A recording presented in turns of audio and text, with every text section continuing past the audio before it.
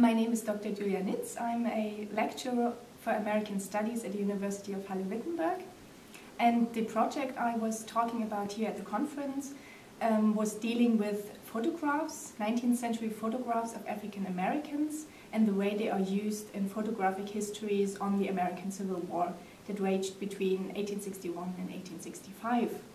What I'm doing is I'm tracing the origin of the photographs to see in what way they were adapted by different photographers for photographic histories. And the three works I was looking at were Alexander Gardner's sketchbook of the war that was published right after the war in 1866. Secondly, I looked at Francis Trevelyan Miller's photographic history of the war in 10 volumes published in 1911.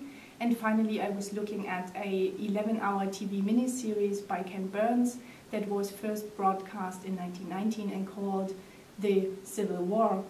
To give you an example of the photographs I'm looking at, I'd like to show you one that is called A Burial Party.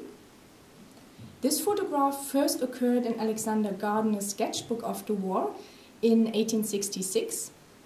And the story about the photograph is that often after a battle, the soldiers were left unburied because the army moved on. And often months or years later, the remains of the soldiers were collected and buried. And here is a specific story told by Gardner that someone took up a skull and shook it, and there was a rattling sound and it turned to be a glass eye. So that is the way the photograph is represented in Gardner. There is no mention of the black man. However, in Ken Burns, about 130 years later, he takes a close-up of the black man in the skull and thereby created a very effective metaphor, a symbol of the white soldiers dying for the black man. So this is an example of how a picture is used at different periods of times to create a specific message of the role of African Americans in the Civil War. And that was the main idea of my project.